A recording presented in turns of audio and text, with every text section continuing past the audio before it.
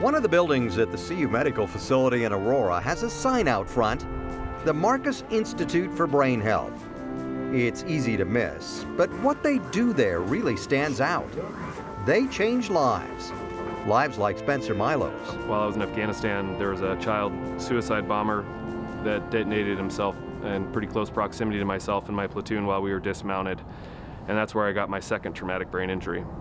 Like many of those who go through the program at CU now, Spencer went through his treatment at Walter Reed Medical Center near Washington.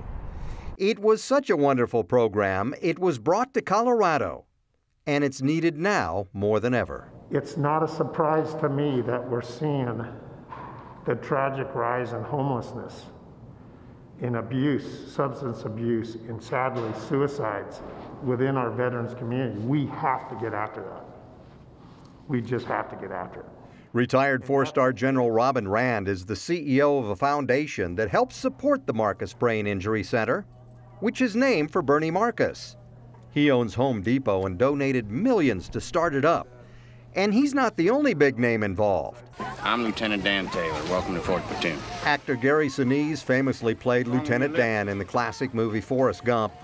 Get on the wheel and take a left! In the movie, he lost his legs in Vietnam. That's where we're gonna find those shrimp, my boy! A decade ago, Sinise started a foundation to help America's wounded heroes. General Rand is the CEO of the Gary Sinise Foundation. And our mission is simply to help and support defenders, those on active duty, Guard, Reserve, veterans, first responders, and their families. The PT room at the Marcus Center looks a lot like other physical therapy rooms with equipment for exercising and stretching. But it's more than that.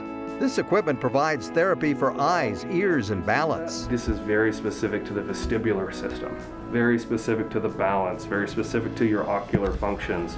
The 3-week intensive course at the Marcus Center helps heal invisible wounds. The vets and first responders here don't have to pay. They just have to show up and accept that other people can help them. Being able to see them brighten up, being able to see their shoulders up high and they're proud of themselves again because they know that they are going to be able to move forward in their life. They know that tomorrow is going to be better than yesterday was.